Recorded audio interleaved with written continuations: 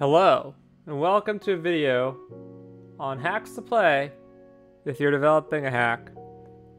I've been thinking about this, and a couple folks who I work with in Discord were like, dude, you should make a video where you talk about things that you recommend playing to people who are building stuff, and why.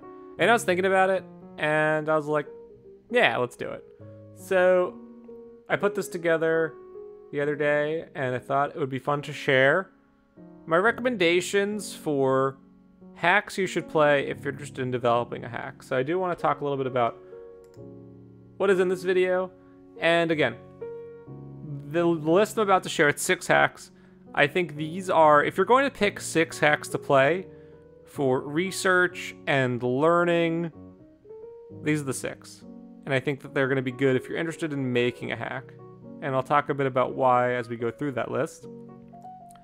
And you'll also be able to learn some hack history and get a feel for different styles of gameplay through the ages. So there's a couple different dimensions I'm thinking about when I put together this list. There's fairness, there's gameplay, there's aesthetics, there's technical limitations, there's era or objective that the hack is trying to achieve through the story and gameplay, and like how they approach it can be slightly different. So it'll be a pretty good sample size. And again, this is not my favorites, but I think if you came to me and said, Dan, I want to make a hack, but I want some examples from what I can learn from, this is what I would recommend. And again, this list isn't necessarily to say these are the best hacks, you should do exactly everything that they do. If you did that, I think that's a bad idea. What I'm saying is that there are going to be aspects of these hacks that are good that you should want to emulate. There are going to be aspects of these hacks that are not great that you should avoid. And experiencing them as a player will help you avoid those mistakes. But it'll also help you appreciate kind of how far things have come, and also give you some ideas for objectives and how you might handle it. One thing that I've really enjoyed about playtesting so much and doing this YouTube thing is that it gives me an opportunity to really see a plethora of hacks and work with different creators who have different goals. And I think that it's helped me sharpen my own feelings on map design and gameplay design and fairness and so forth. So let's talk a little bit more about what this looks like. So first off, obviously, if we're going to recommend any hack to an aspiring hackrom developer, because again, what I would recommend to someone who's making a hack is different than someone who's just going to pick up and play a hack. If you're making a hack, The Last Promise is always a great starting point. I don't think this is a controversial opinion. It's one of the earliest hacks, released in 2012. There is a lot of love put into it. And for me, what I always find most impressive about The Last Promise is just how much stuff is in it, given the difficulty of hacking at the time. And what you can learn from The Last Promise is, you can learn a lot of things. You can learn just how things were different back then. You can learn a little bit about, making a game have a specific feeling. Like, I think anyone who plays The Last Promise, like, it leaves an impression.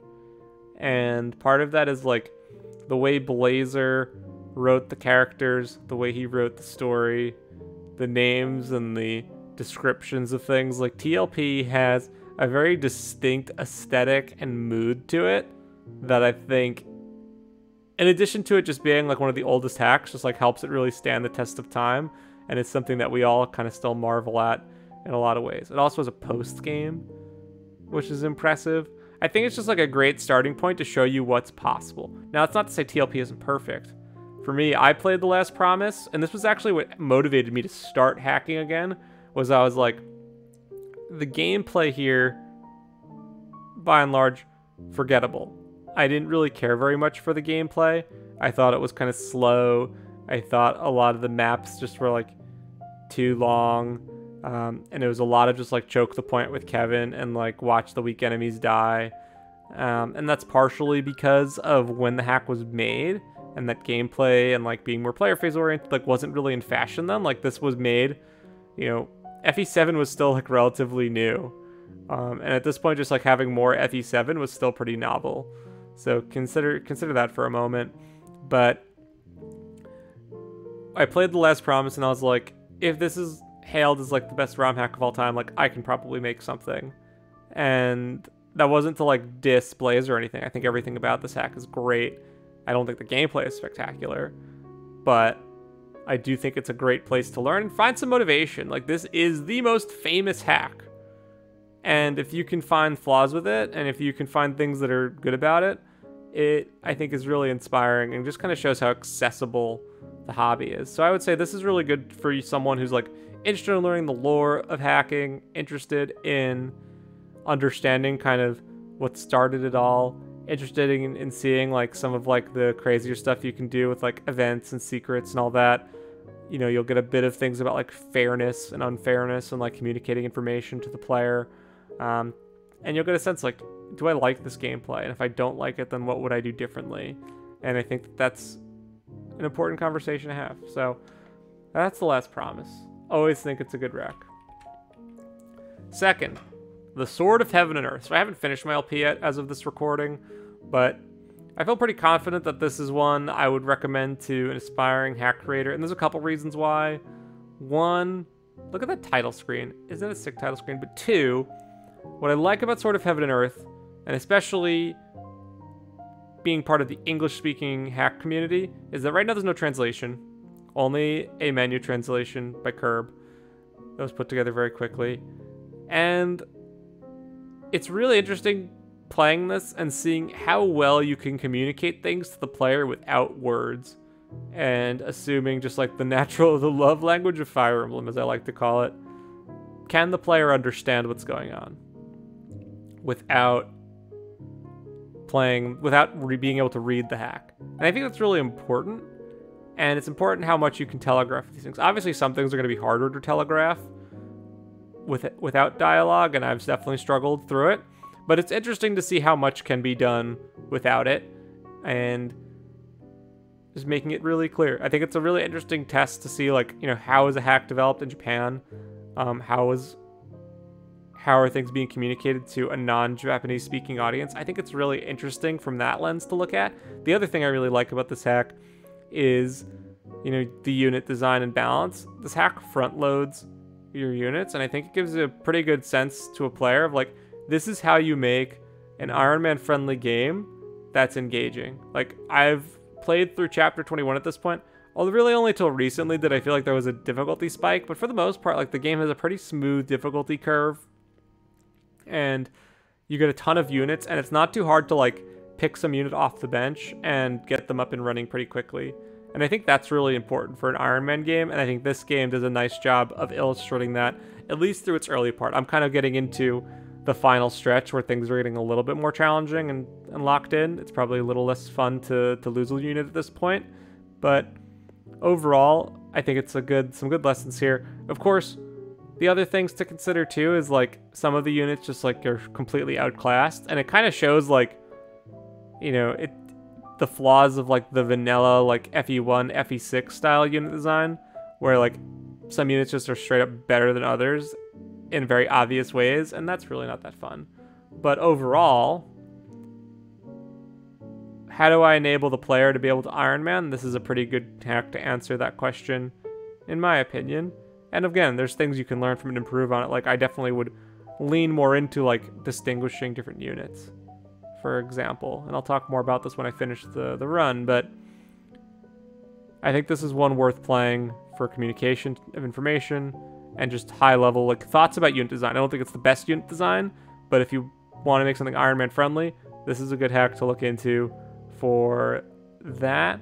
And also just like some funky objective ideas. There's a lot of cool objective ideas in this hack that all just use vanilla systems. Nothing really super crazy custom. It's all just manipulating what's already in the ROM, which I think is always really exciting to see.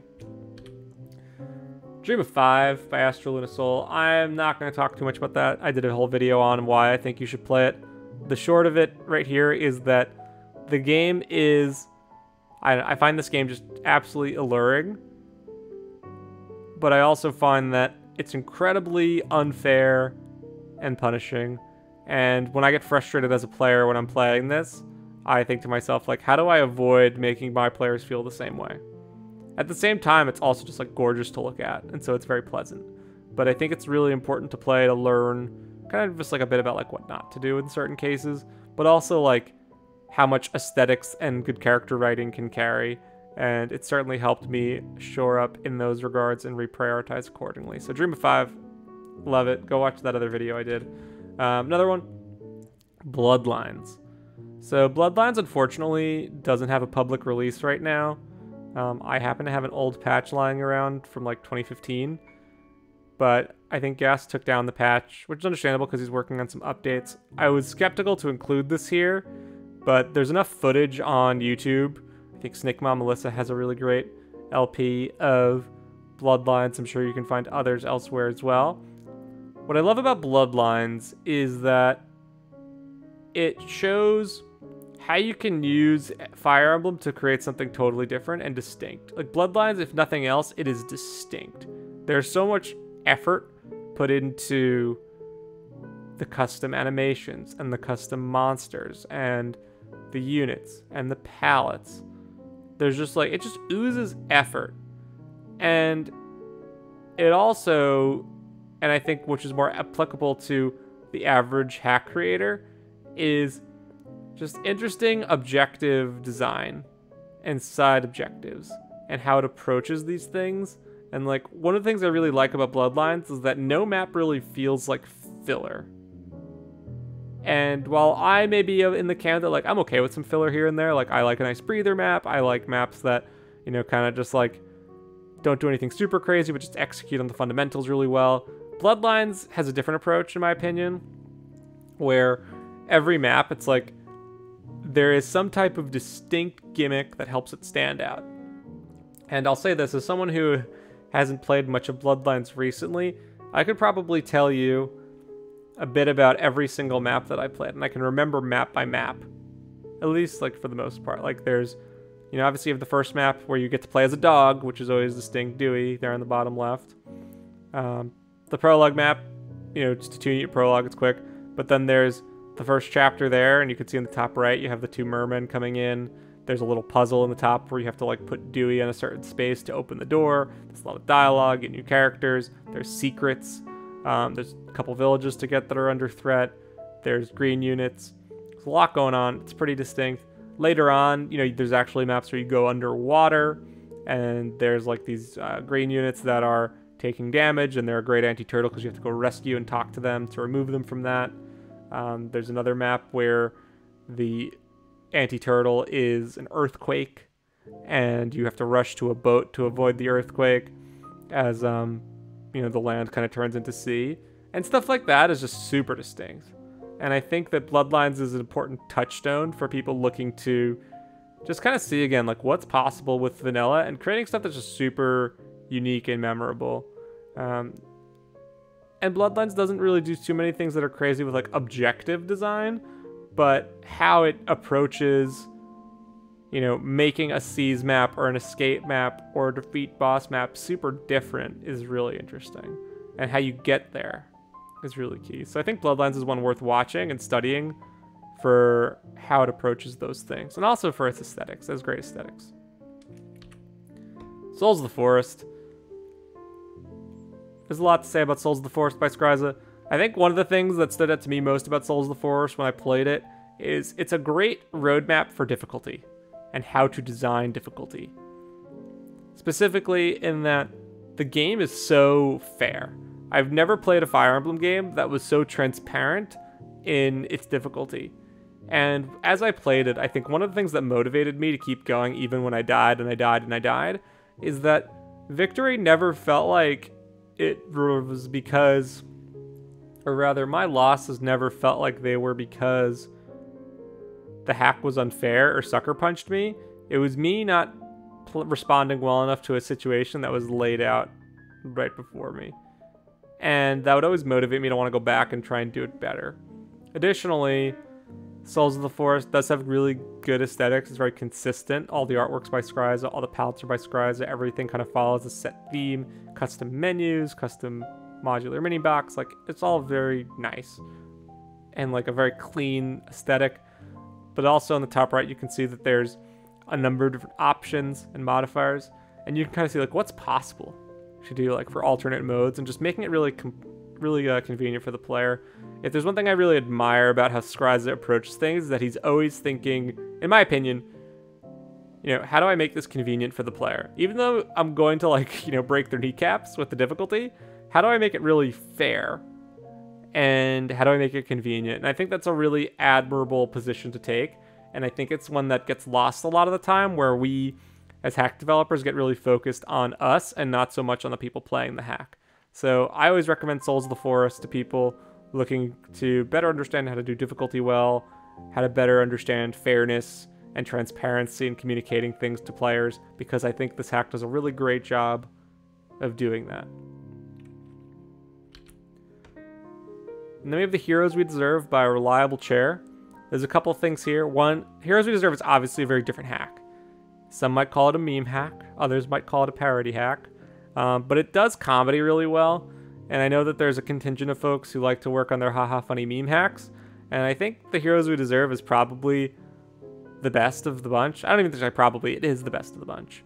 And the reason I think it's the best of the bunch is because its writing is just like done very well. Like I think it handles humor pretty appropriately.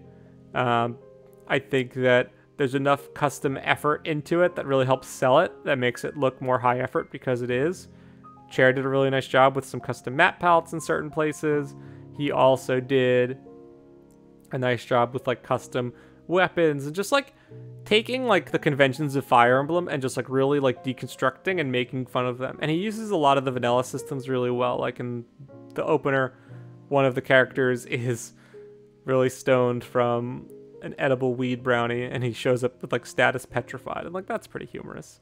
But more importantly, and like what I think is most applicable, like not everyone's going to be making a haha funny meme hack, but what you can learn from the Heroes We Deserve is a couple things. One, the eventing is excellent. It's one of the best evented hacks I've ever seen, and you can learn a lot about like the importance of like good eventing and doing map movement well, and just like scene design and setup, because Chair just like carefully crafts it so well. And it also has custom music, which I think also helps add to the aesthetic. So I feel like the Heroes We Deserve is a great example for someone who's looking to kind of deconstruct the vanilla Fire Emblem formula and also like nail eventing and aesthetics and music. I think the Heroes We Deserve is really worth playing for those reasons. And it just has a lot of like fun designs, like in items and stuff like that, and like some funny map gimmicks. So you can definitely learn a lot from that and think to yourself, like, how can I apply this in like a different setting? For me, like, I'm never going to make a hack like the Heroes We Deserve, but I can certainly leverage some cool ideas that it pulled off well, and add them to my own work. So I recommend the Heroes We Deserve too. But that's it. Those are the 6 hacks I'd recommend. If you were to say, Dan, I want to play 6 hacks to research, I was like, these would be the 6 I'd recommend. They're all pretty different. I think you'd all want to look at them for different reasons. And there's stuff to learn about each of them. I barely scratched the surface. I think you just need to go experience them for yourselves, whether that's playing it, ideally, or watching someone else play it. There's a lot you can learn from these hacks, and I think that if you're new to the game and you've only played vanilla and you're like, I want to try making my own hack, these are the ones I would recommend playing and learning from, just to kind of see like what's possible, but also like identifying like what is good and bad about them and either emulating or avoiding those things. So that's all I got to say on hacks you should play. There's a number of others that I'd recommend for like more like niche use cases. So like, for example, like Fire Emblem 404 by Mage Knight 404. It's like one of the earliest hacks. It's a reskin, but it was like, I think he was saying it was like pre-Nightmare. It was like insane how just like early it was. And it's like a super early piece of hacking history that I think is neat to contextualize yourself with. I personally haven't played it yet, but it's cool that it was like that old. A couple of others that come to mind but are escaping right now. Sacred Echoes is another one that's like, you want to see how to do a demake well, like look at Sacred Echoes. Really, really cool reimagining of Gaiden and Shadows of Valentia.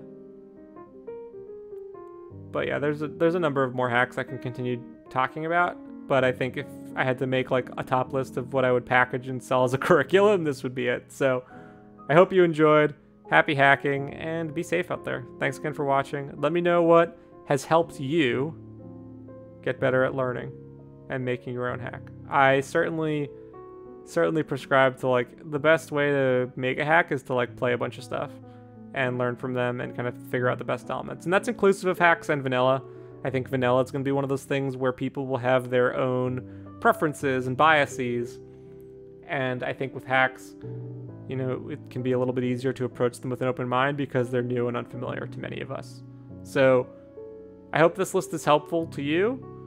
Don't feel obliged to play it in like any order, or obliged to play all of them. But you know, if you're thinking about what can I do to research, like look into these and see what you can learn from them and apply to your own work. But that's all I got. So thanks again. Be safe, and I will see you next time.